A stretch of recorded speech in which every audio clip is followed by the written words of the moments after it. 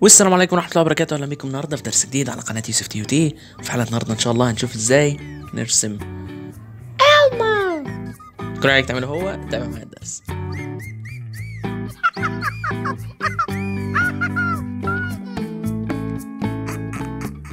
لو انت أول مرة تدخل القناة فأنا يوسف محمد ودي قناتي لتعليم الفوتوشوب. لو انت لسه مبتدئ في الفيكتور ارت احب ان انت تشوف سلسلة الفيكتور ارت المبتدئين، هتلاقيها في اول لينك تحت في الديسكريبشن. ولو انت مش مبتدئ ولا حاجة عايز تشوف فيكتور ارت كتير قوي هتلاقي نفس اللينك هو فيه دروس كتير قوي. تابع معايا الدرس. تمام، جيت التعليق اللي قدامكم على الشاشة دوت في الدرس اللي فات انه يعني الخلفية دي عملتها ازاي. الخلفية دي هتتعمل في اخر الفيديو، هقول لكم بتتعمل ازاي لكن في اخر الفيديو. خليك مع الفيديو هتلاقيني رجعت لك تاني بصوتي واقول لك بتتعمل ازاي.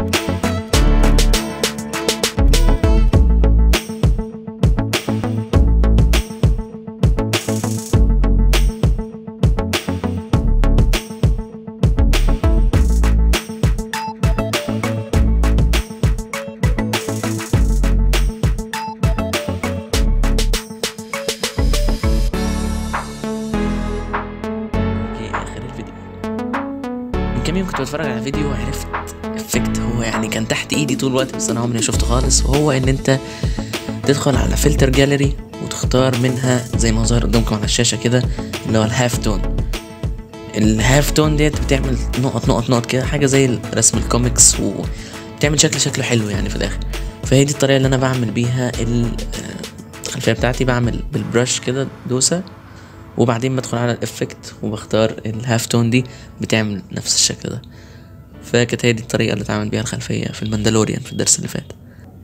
كان معكم يوسف محمد من قناة يوسف TUT. اتمنى تكون حلقة النهارده عجبتكم.